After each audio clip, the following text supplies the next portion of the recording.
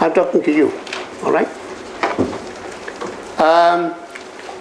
So reactants for gases, among the products there was a gas and then there was a liquid, and we said that because liquid is a less disordered state, therefore the entropy should be lower, and hence there should be a lowering of entropy. This is how we understood the negative values of the change in entropy.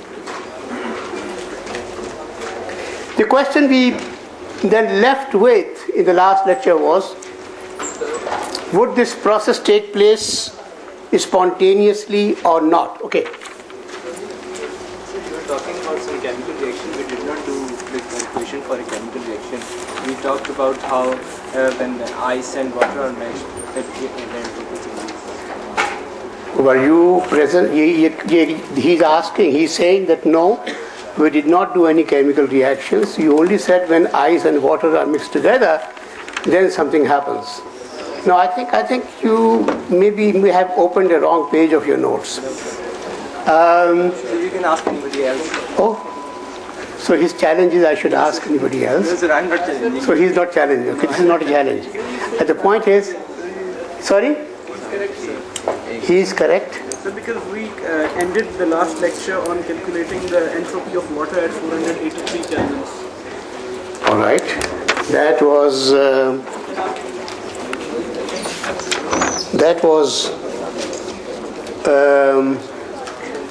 yes, that was one thing that we did. Oh, we didn't do any chemical reaction? Ah! So why was my pointer here? Okay. Okay, so another example then. Good point. Your challenge went very well.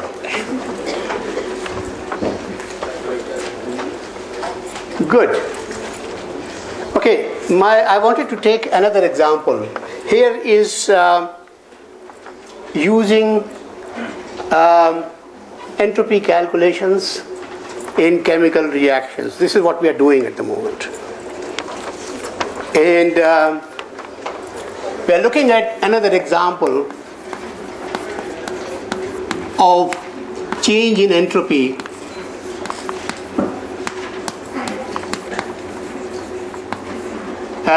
in chemical reactions.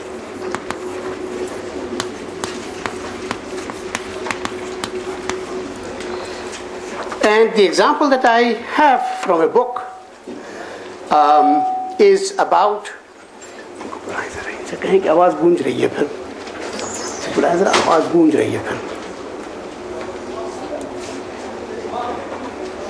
the example is that of burning of ethane gas.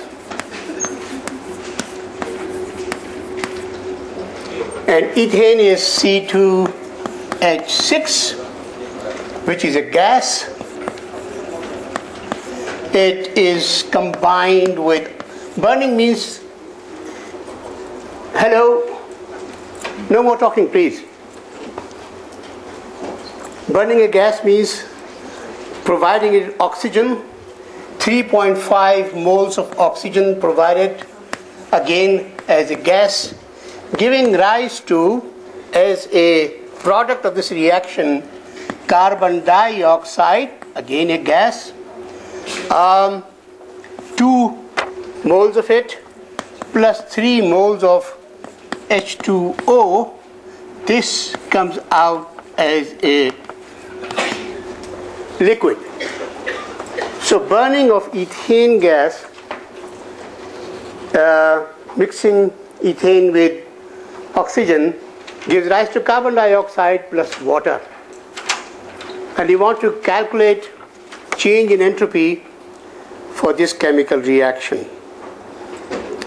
And the general relationship for change in entropy that we follow normally is that we will look at the entropy of products, sum over all elements of products, not elements but components of products, and each one appearing in certain mole numbers and subtract from it all the reactants that go into the reaction, sum over all reactions, and number of moles that go into with each of these reactants. So we therefore have, I hope this equation is clear. This will be entropy calculated for each of these, sum them, minus entropy of each of these subtracted. Okay? So entropy of products, functions, product compounds, minus entropy of the reactant compounds. And as I said in my last lecture, entropies are calculated in a particular manner by chemists and put in the form of books. And these books are tables of entropy values for various functions. So you quickly go and look up the values of entropy which have been calculated from experimental data. So this happens to be equal to, now let me write down the whole entropy values. This will be 3 times the entropy of H2O, which will be a liquid, plus 2 times entropy of carbon dioxide, which will be a gas, minus entropy of C2H6, which is a gas. And we have to specify gas or liquid, because when you're looking at tables, you will find them, find the values different in their gaseous phases or liquid phases. So we need to put this indicator all the time. Minus, any question? Should we take H2 as a gas because of the temperature of the reaction and physics? I haven't described any temperature over here. All right? But what is shown is that this comes out as a liquid. Okay? I'm doing this experiment at a point where it comes out as a liquid. Maybe a reaction takes place at 70 degrees centigrade or 90 degrees centigrade. All right? Minus 3.5 times entropy of O2.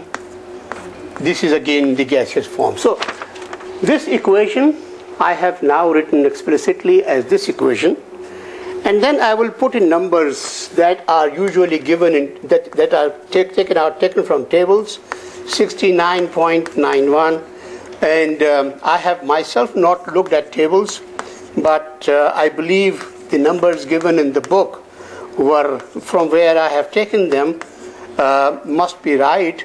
Minus 3.5 times 205.138. This is the number, and when you put them all together, you get minus 310 in units of joules per Kelvin. Okay? Joules per Kelvin. This is how such a thing is calculated. You look into tables, you find these things, and you put these numbers. Trivial, simple, easy. And I'm sure chemists are pretty happy to have those tables.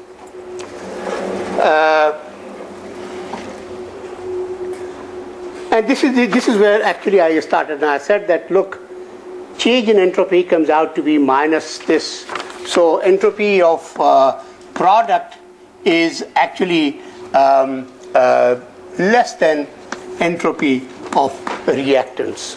Or change in entropy, total entropy of products is less than total entropy of reactants. And therefore, there must be, due to some order taking place, and that is when we explain this by saying that, look, water was formed, not steam. Okay? Water was formed, and water is less disorderly than gas or steam, and therefore there has to be a lowering of entropy, and that may be what is perhaps what is reflected over here in this negative sign or in this expression. And therefore the question afterwards, would this process take place spontaneously or not?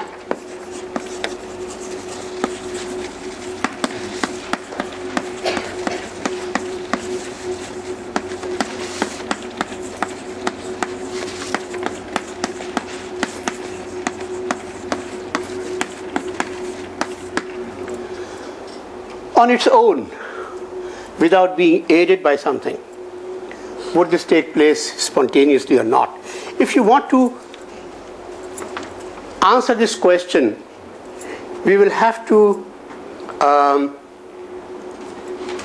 look at system plus surrounding, and need to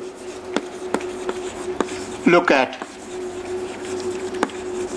system plus surrounding.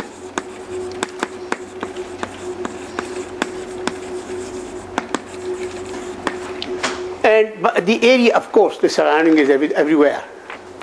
But when we say we look at surrounding, we actually mean to say that we actually try to look for heat being exchanged with the surroundings.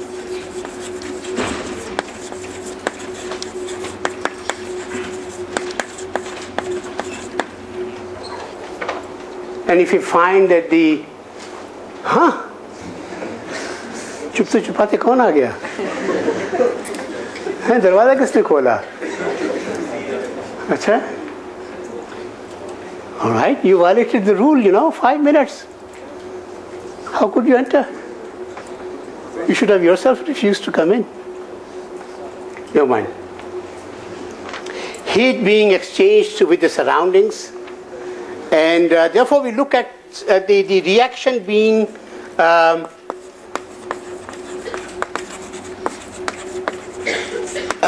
endothermic or exothermic. It takes in heat from the system or gives heat to the system. It turns out, to our benefit, to our comfort, that this is actually an exothermic reaction, and it gives off heat to the surrounding. I need to,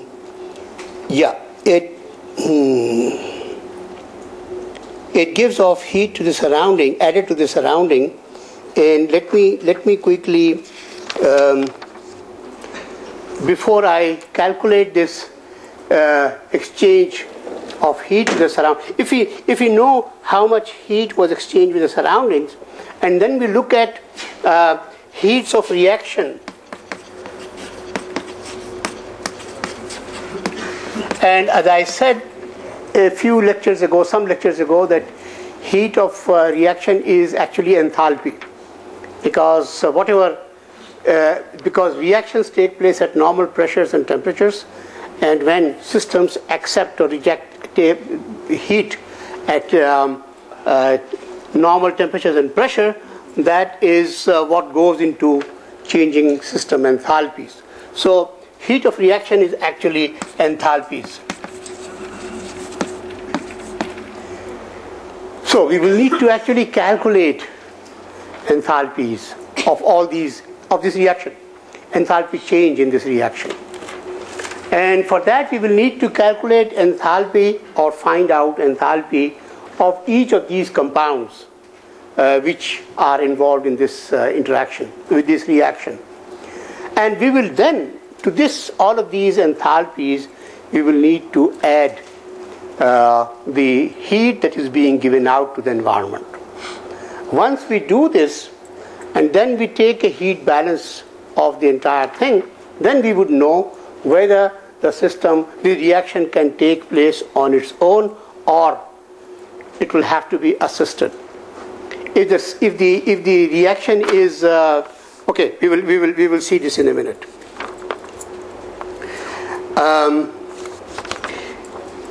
Note that let me go back and do a little bit of the same old mathematics that we often do.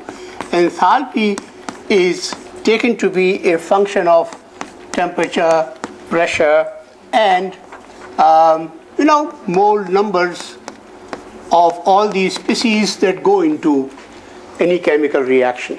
Many species go, many compounds are involved in the reaction. And therefore, a change in enthalpy is given by partial differential of H with respect to temperature when P and all the n's, if I put without any index n, which means all the n's, times dt plus partial differential of H with respect to P at constant T and n times dP plus, and then all the n's. So I will put a summation over here, summation over partial differential of H with respect to Ni, and I am summing over I. I is all this 1, 2, 3, 4, 5, 6, and suppose there are K components that go into it, then this at constant pressure, at constant temperature, and at constant other n's that are not equal to Ni times dNi. So this is how we look at change in enthalpy. The quantity dH by dNi at constant temperature and pressure is called partial molar enthalpy.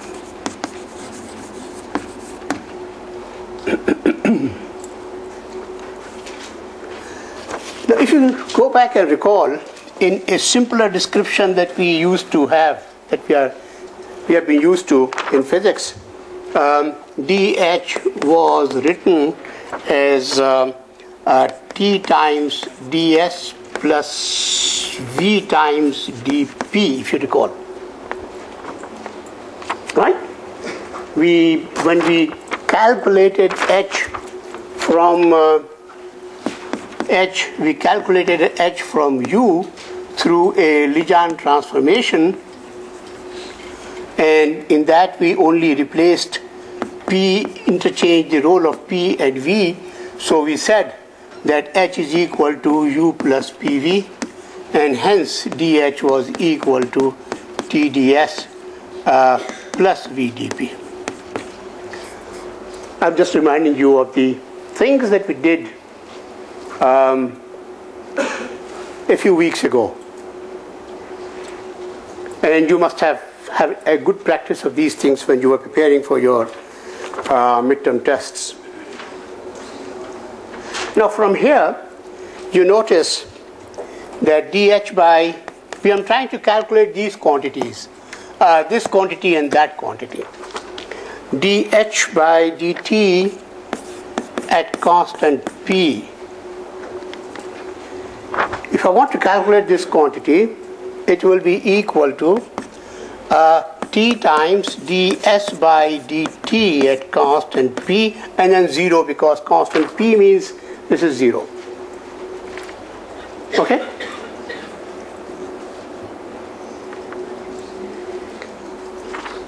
From here, I get this expression. And this expression is simply Cp. So this quantity is actually Cp, heat capacity at constant pressure. All right. How about the other quantity, dH by dP at constant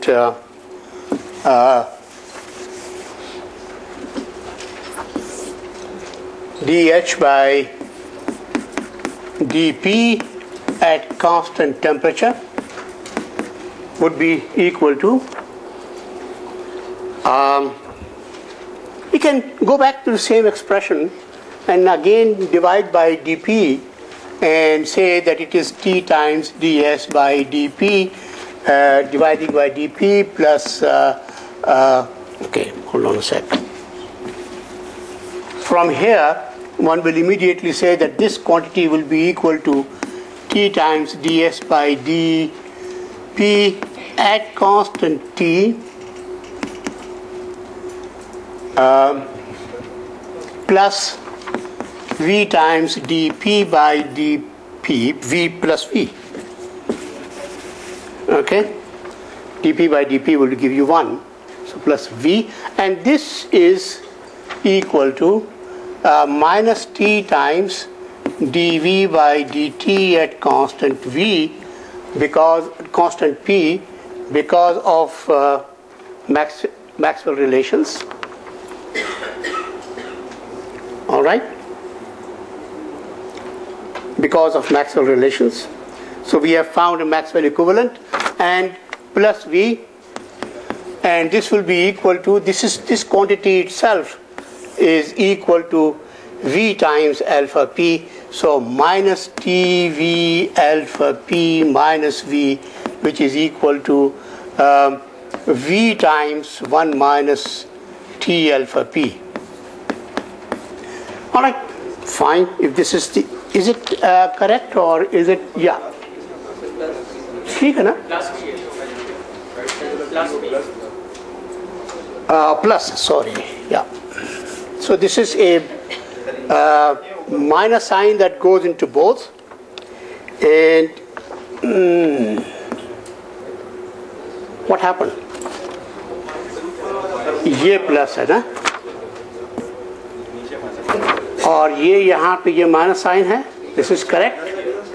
This is a minus sign, and therefore this will be 1 minus. Okay. But this is not taking us very far. We need to have expressions like this to be able to do the calculation correctly. So let me try and propose something else. For dH by dP at constant T, if I were to, okay, there's space over here. If I were to take dH over dP at, where am I? Yep. This is something which will be, again, something like this, but slightly different. dH by dP at constant T, I could take this to be minus dt by dP at constant H, dt by dH at constant P. क्या हुआ? क्या हुआ? हैं? जो होना था वो हो गया. पीठ पीछे क्या हुआ? अच्छा है दरवाजा. अच्छा, आप लोग उन पे हंस रहे हैं जो बाहर से आने की कोशिश कर रहे हैं. ओके, हो गई. पीठ पीछे ये हुआ है. ऐसे. अच्छा, ओके, चले.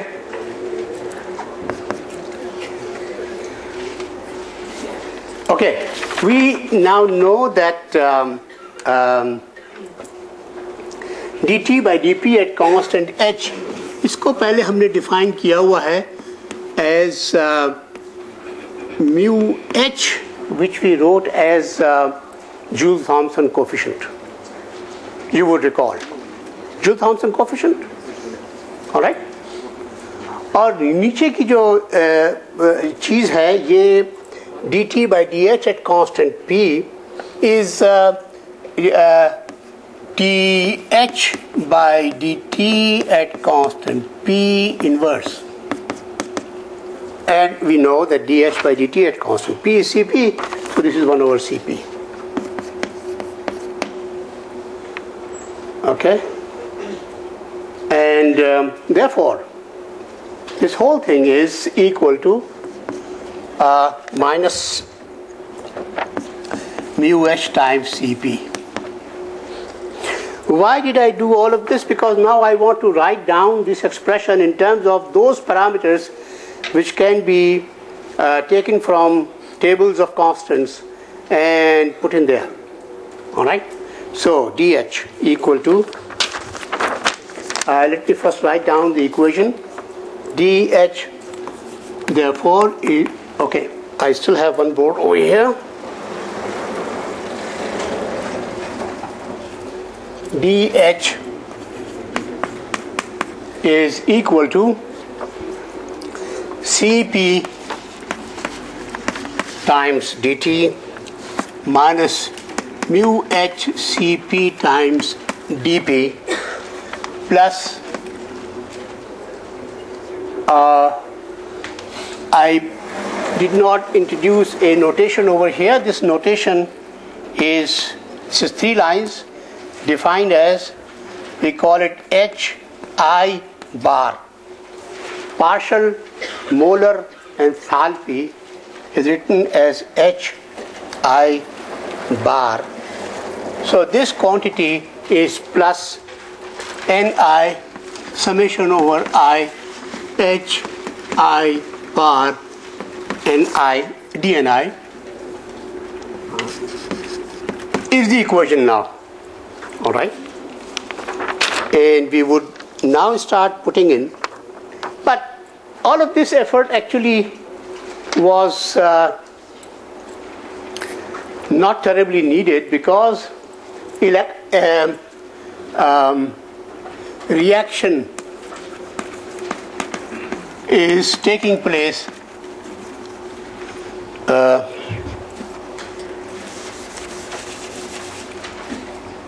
reaction occurs under constant T and constant P. Therefore, dH actually simply is equal to summation over I HI bar dNi. That is it. The total dH is equal to this. And this is what happens.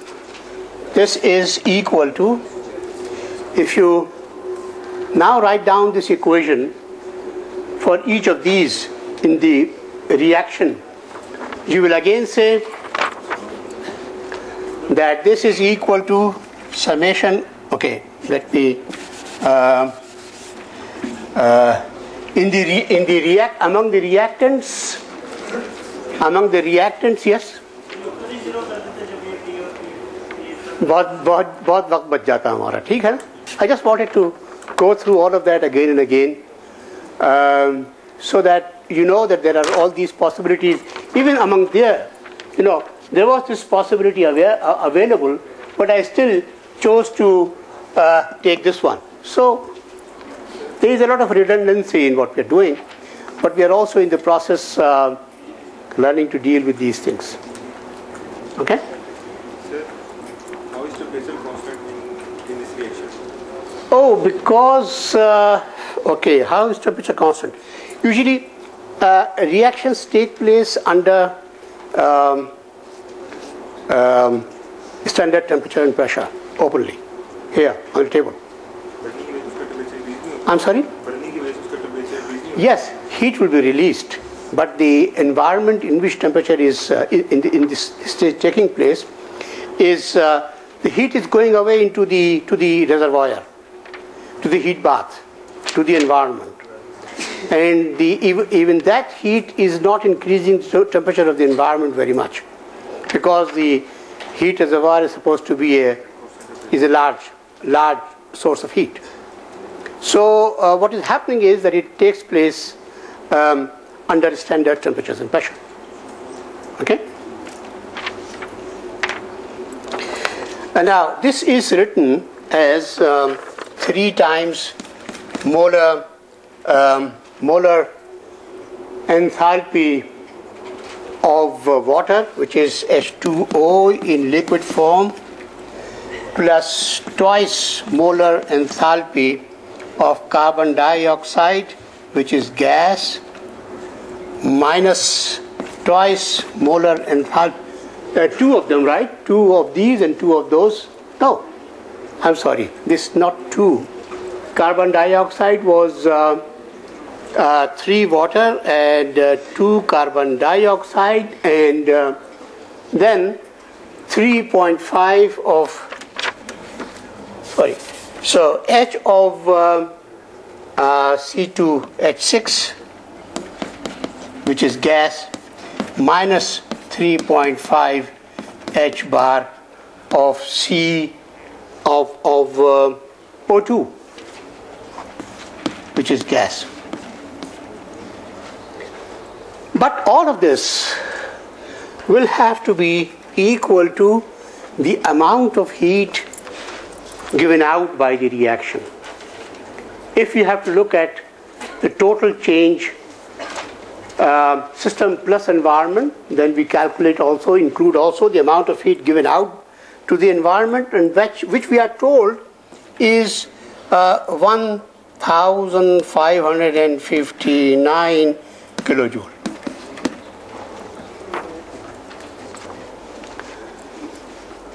Okay?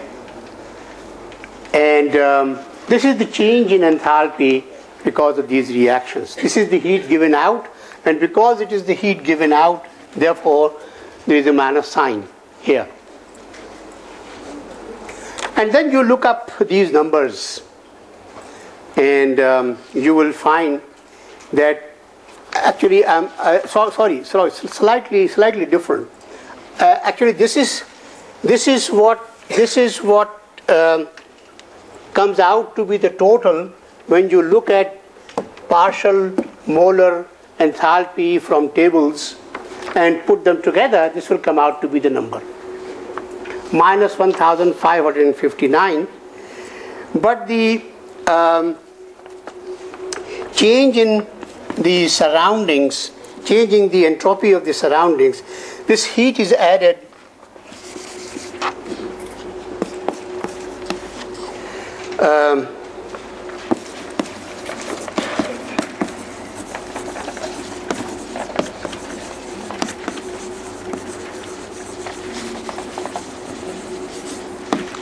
at T equal to, normally 25 degrees centigrade is taken to be the normal temperature, standard temperature, which is 298 Kelvin.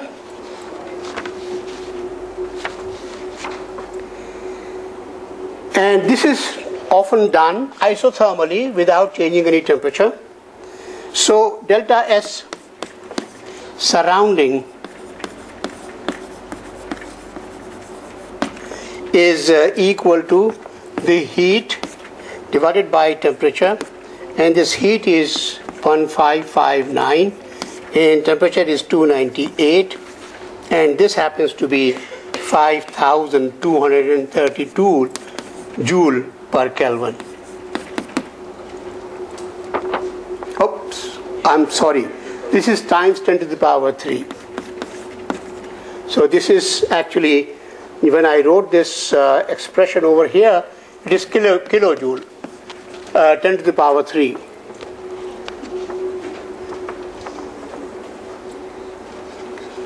All right. So what is the lesson we are taking now? We are saying that the total change in entropy is equal to change in entropy of the system plus change in entropy of the surroundings.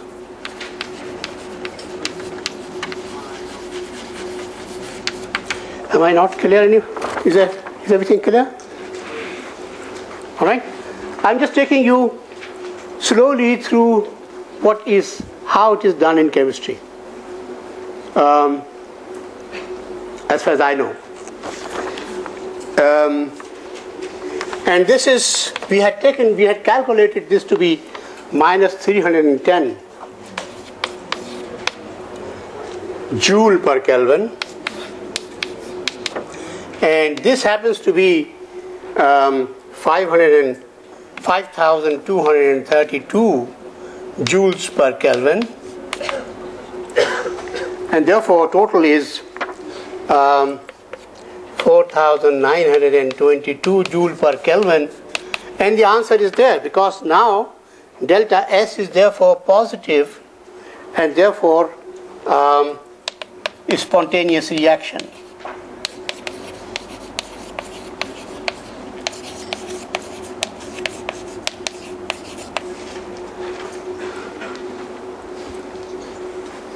All right.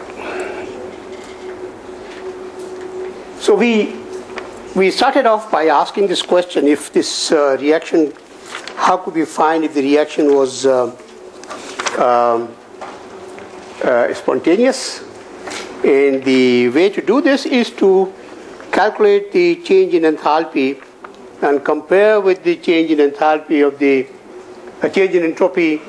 From that, you calculate change in entropy, and then surroundings plus system will tell you whether that is any positive or negative. Although of the system was negative, of the total system plus surroundings is positive. So when the reaction has a net change in entropy which is positive, why does it not happen automatically? Why do we require to trigger it? The question that he is asking is if the reaction can take place spontaneously, then why doesn't it happen automatically? Why do we have to trigger it? In many cases, actually, it doesn't even require triggering. It would take place spontaneously, but then it usually is in a situation of this kind, which I was going to take up as part of my next topic, starting now. But briefly, the answer could be the following: that the system can exist in two different situations. One in which all the reactants are separate reactants,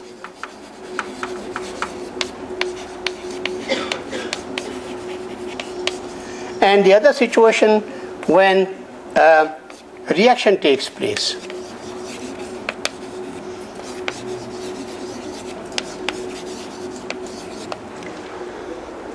And although it can happen, the total energy, either this or I could take it in terms of entropy and show that entropy of this situation is larger than the entropy of this situation, as we have shown already. But I am thinking of it now in terms of total energy. There may be a little barrier over here, and this barrier will have to be crossed. If there were no barrier, if it were simply something like this, then the separate reactants would automatically on their own react, and reaction will take place. But then something will have to make them cross the barrier so that the reaction takes place. Okay? But once it starts, then it doesn't need any more aiding. Yeah. So this is the enthalpy barrier, or this is the entropy barrier? This is, in the sense, this is the energy barrier, so enthalpy barrier. The question was whether this was an entropy barrier or an enthalpy barrier. But this is my guess to the answer of your question. I actually do not know why chemical reactions actually take place. This is a question that you might like to ask your chemistry teachers for a better answer. In my understanding, the way I see the whole thing, the things will have to be, if the things can exist in two different situations and phases, then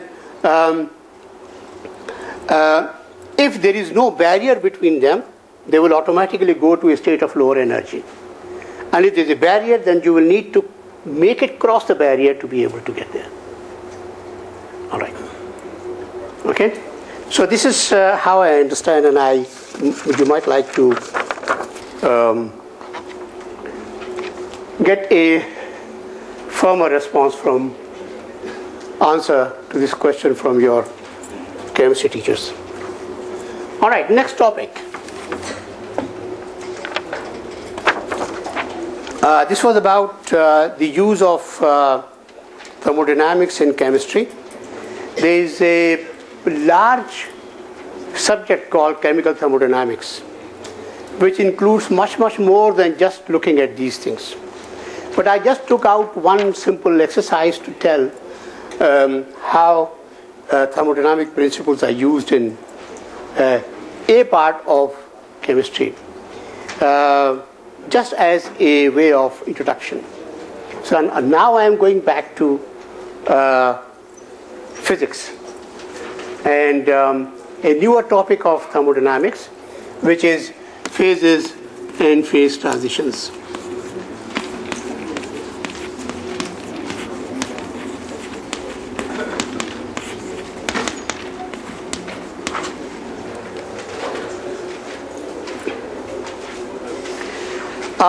We all know that the fluid systems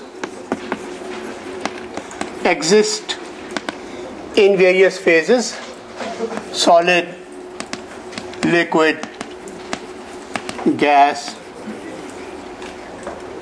We know that magnets exist in various phases, like ferromagnet, paramagnet, antiferromagnet, etc., etc.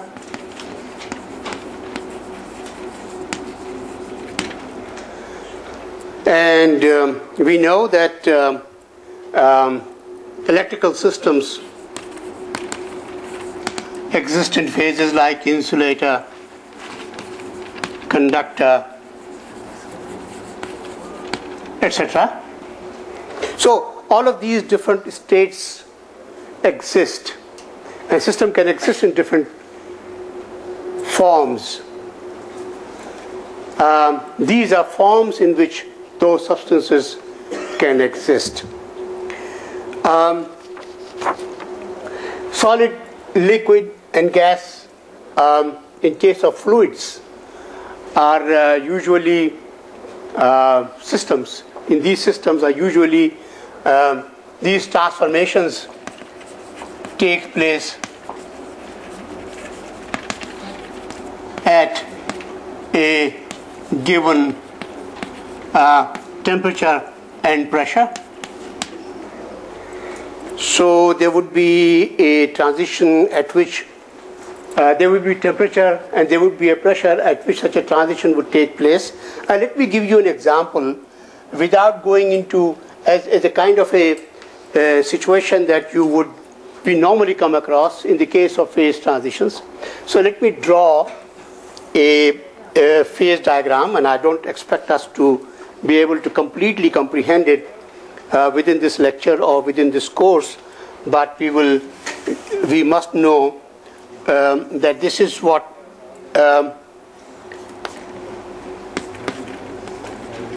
pressure, temperature, phase diagram, pressure, temperature, phase diagram, and this is the famous phase diagram in which there is this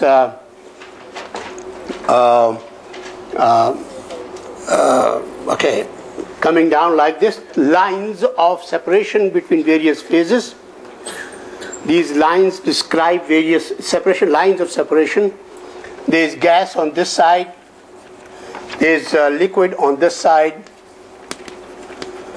and there is solid on this side. So that a system at this particular pressure, the line that I have drawn, can start at very high temperature as a gas at this particular temperature can become a liquid, and when you further cool down, it remains a liquid. Then at even lower temperature, this much, it turns into a solid and remains a solid. Okay, so this is what we see as steam turning into water and water turning into ice. You can also see a system is starting. There's too much of talk on this side. Hello, too much of talk on this side. Why? Please, दूसरे लोग disturb हो रहे हैं, बार बार आपको पलट के देख रहे हैं ये लोग.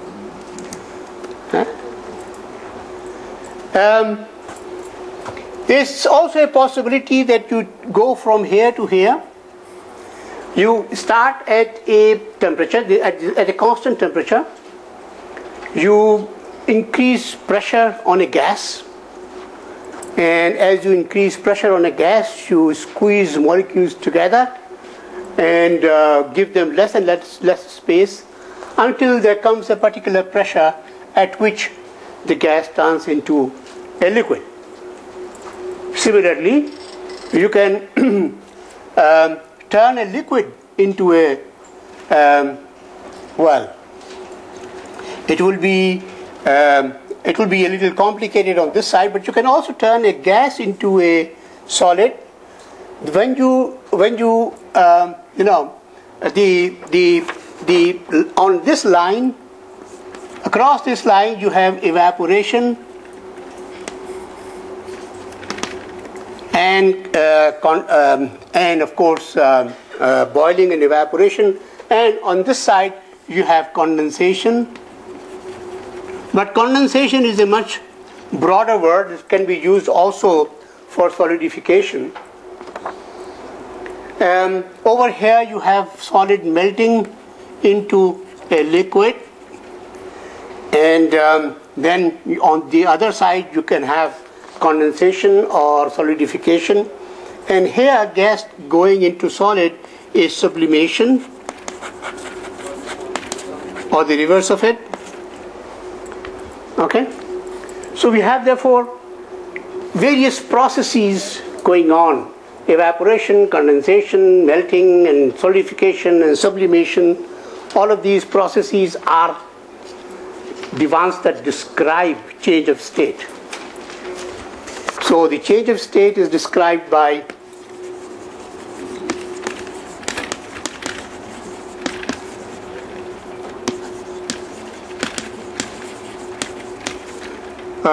evaporation, condensation,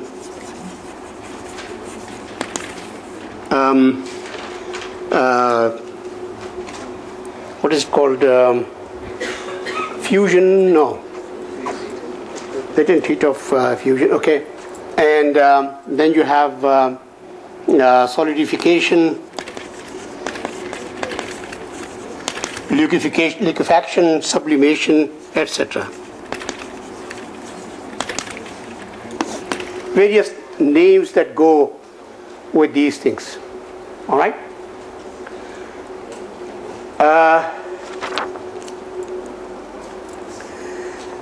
But there are also over here various points of transformations.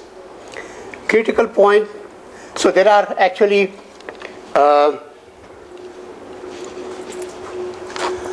this water line, this line, liquid gas line, goes and ends at a particular point over here. It doesn't continue going forever. It ends at a particular point, and that particular point is called critical point.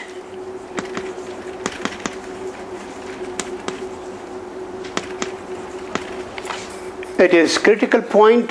It is very important because beyond that point, at pressures higher than this or temperatures higher than this, there is absolutely no distinction between a gas and a liquid. no distinction between a gas and a liquid. The system is in a state at beyond this point, in this state, no distinction between a gas and a liquid. Okay. Critical point of water.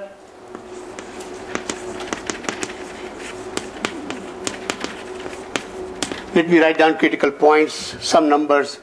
For water or H2O, the critical points are 374 centigrade and 221 bars.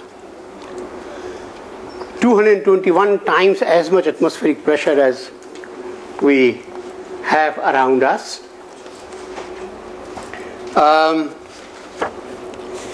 And of carbon, it is 31 degrees centigrade and 74 bar, much lower for carbon than for water. And for nitrogen,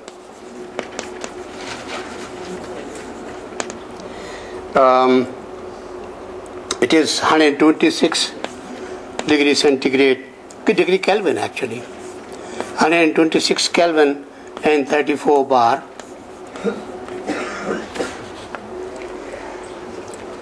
And also note that there is no critical point between liquid and solid phase, and there is no critical point between solid and gas phase. So critical point is only over here. And then critical points also exist in other systems like magnetic and so on, but not in this particular case, not for liquid solid or gas solid phases. All right. Number one. So the questions for us, in fact, I should also be showing you a few other things, phase transitions of other systems. I have, for example, the phase transition in a magnetic system.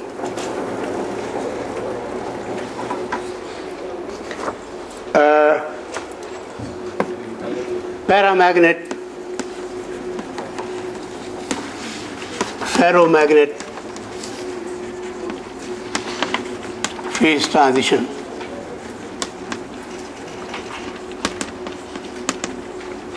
So you have a system which is a magnet, and you heat the system, give it sufficient heat, then individual atomic magnetic moments, and before you give the heat, all the individual atomic magnetic moments are all aligned in the same direction.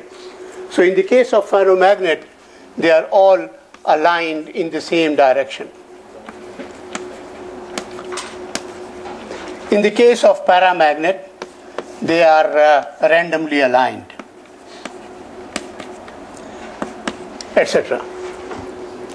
So what happens is, take a ferromagnet, like an iron ferromagnet, and heat it up. Then individual magnets will get this thermal energy and will start to fluctuate about their positions, and slowly will lose all their orientation. And when they lose all their orientation, they become paramagnet. And then you take it in from that paramagnetic state and cool it down.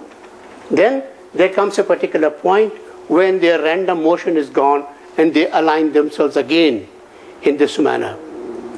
So a permanent magnet can be taken through these cycles of going from a magnetized state into a demagnetized state. We had a little bit of, we mentioned it briefly when we talked of cooling through demagnetization.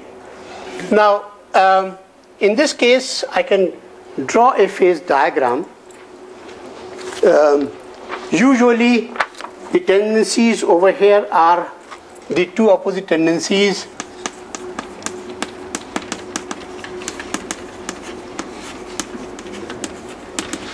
The two opposite tendencies are temperature that creates disorder, and magnetic field that creates order. That aligns the individual magnetic moments. And this magnetic field can be external as well as internal. Internally, interparticle interactions can give rise to internal magnetic fields which will align magnets, individual atomic magnets, to give a ferromagnet. So a ferromagnet can be of two kinds. One in which an external magnetic field aligns all the individual magnetic moments into one direction, which is actually what you do in the case of an electromagnet. You take a piece of iron, unwind a coil around it, create a magnetic field, and force all these randomly oriented magnetic moments into the direction of the field. This is what you do in the case of electromagnets. But there are other situations in which you have a system already existing at a given temperature in a magnetized state. And that state, magnetized state, arises because of interparticle interactions. Of a very specific kind though, but interparticle interactions. So iron can be found naturally in a magnetized state. Similarly, many other magnets can be found in nature, and that is due to, so this can be, the magnetic field can be external as well as internal. And therefore there are two opposite tendencies: temperature that would like to create a situation of disorder, and magnetic field that orders them in one direction. All right, and that therefore the phase diagram is in terms of this magnetic field and T.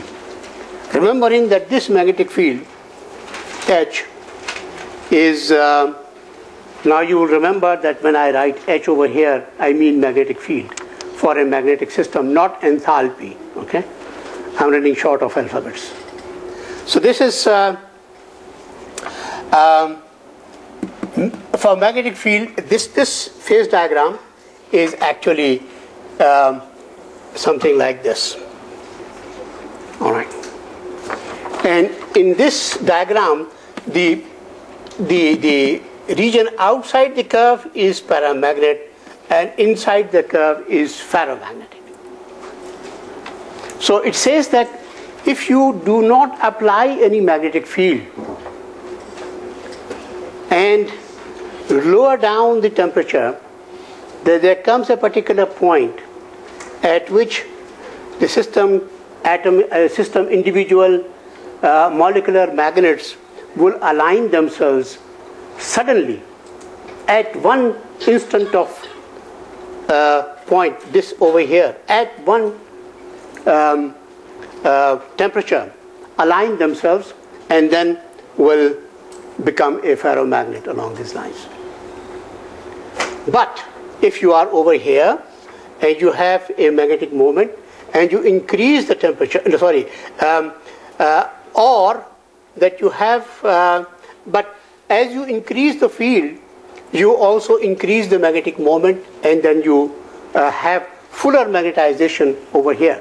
Now this is usually written as not as H and T phase, but as magnetization and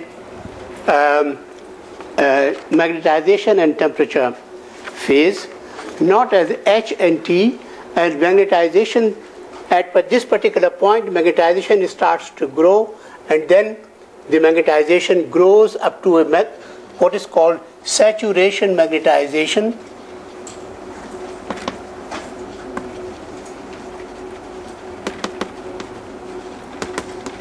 and at any time, if you are wherever you are, if you are in this particular phase at this time, you can increase the temperature and cross over into a paramagnetic phase.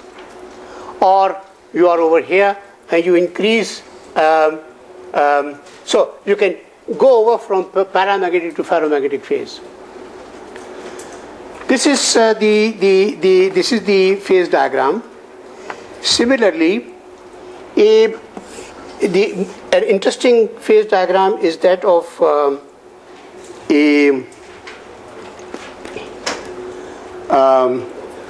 HM, magnetic field magnetization phase diagram. In the case of an antiferromagnet, let me explain why antiferromagnets look interesting.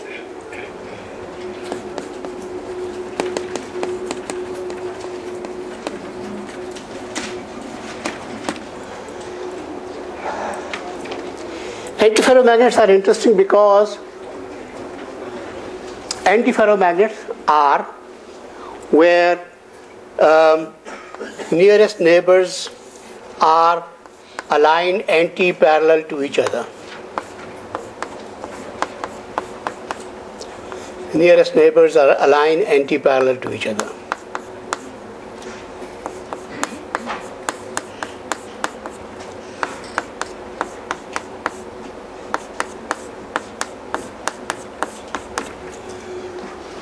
And when this happens, this is actually something which is found in nature, antiferromagnet.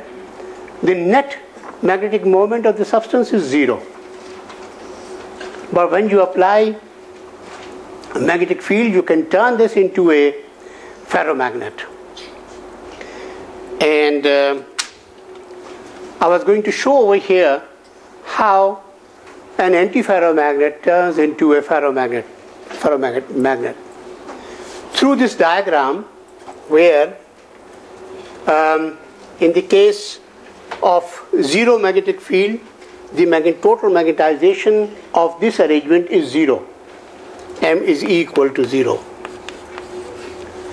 And when you start to apply magnetic field, suppose you apply magnetic field in this direction, in this direction, you apply magnetic field in this direction, then that magnetic field cannot do anything to magnets, small atomic magnets already pointing in this direction. But what it can do is that it can start to rotate the ones which are directed in the other direction. And therefore, when there is a molecular magnet in this direction and you apply a strong magnetic field to it, then it will start to rotate and then it will flip and it will go in this direction. Okay, this is easy to visualize.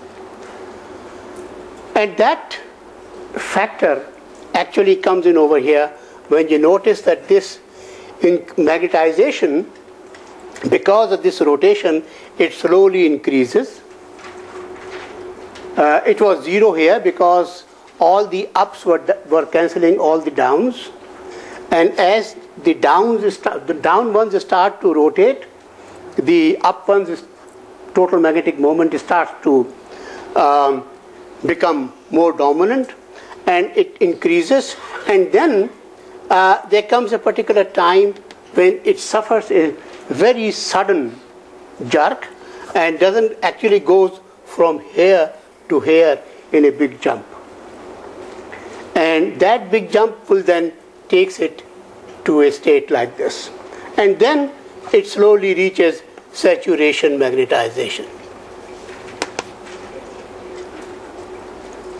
This is the kind of phase transition which is very similar to the phase transition between the states of in water between vapor and liquid phases. How do we see the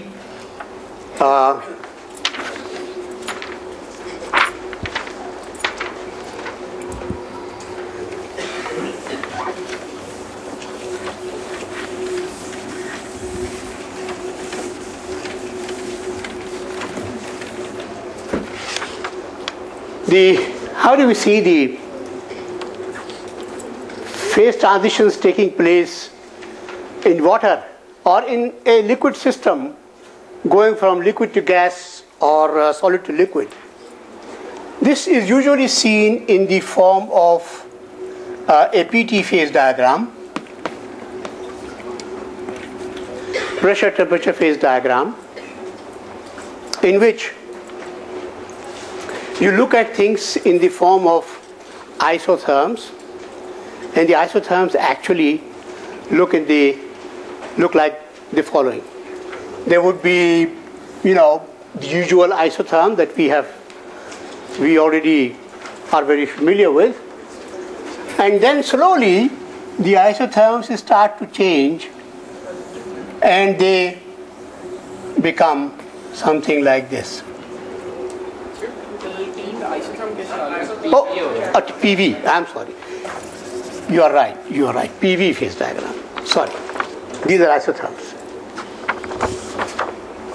So these are isotherms.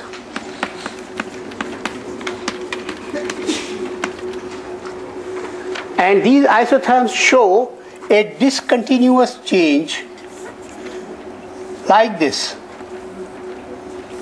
A discontinuous change like this.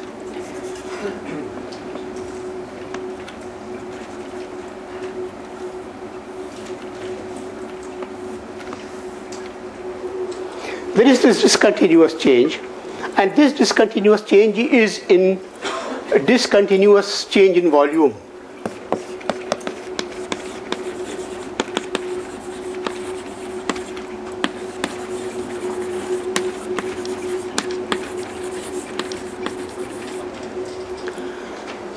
Suppose it was it was liquid on this side and gas on the other side.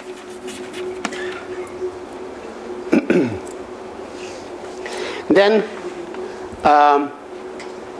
the water is boils. This is the boiling point, but this is also the boiling point, and this is also a boiling point, and this is also a boiling point. These are all the temperatures at which transitions take place. These temperatures actually change for different. This is the boiling. This is the critical pressure PC1. This is critical pressure PC2, PC3, and PC4 at temperatures that we call. Let me see. Now this is T1 and T2 and T3 and T4. And we are saying that actually if the system is at temperature T1, then water boils at temperature PC1. When temperature system is at temperature T2, water boils at pressure PC2. When it is at temperature T3, water boils at temperature C3. So there is a P and T relationship. Now this time it is pressure and temperature relationship. This is the relationship between critical temperatures and critical pressures. So let me put PC and TC over here. Critical temperatures and pressure, and that usually is given by a line like this, so that on this side is liquid, on this side is gas or vapors, and that this ends over here at a critical point.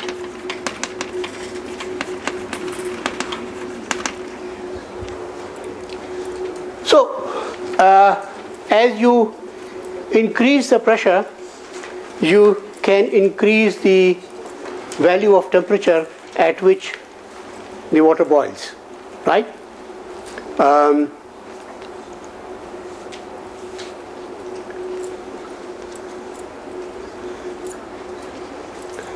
By increasing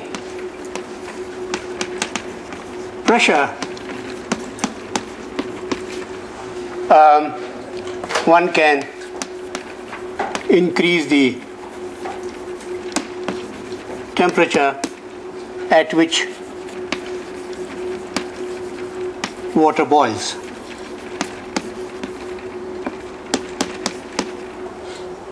Okay, and this is what people normally use in thermal power plants, where they make things work under very high pressures so that water remains water until very high temperatures and then turns into steam at that temperature so that it is a superheated steam. This is the phase diagram. Now, what we need to study now, I'm now coming back to our agenda for in the topic on phases and phase transitions. What we need to now find are the answers to the following question. What gives rise to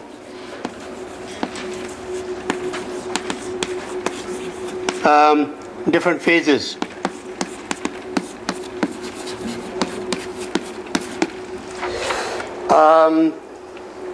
We need to also look at the physics of critical points.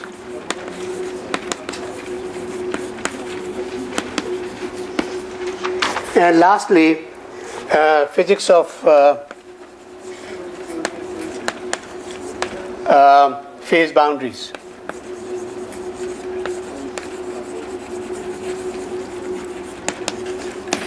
So what I will do is I will take up these points when we meet again day after tomorrow. This, whatever I showed you here on these last three boards over here, the one, these two, and that one, is only to, I am not finished yet, please,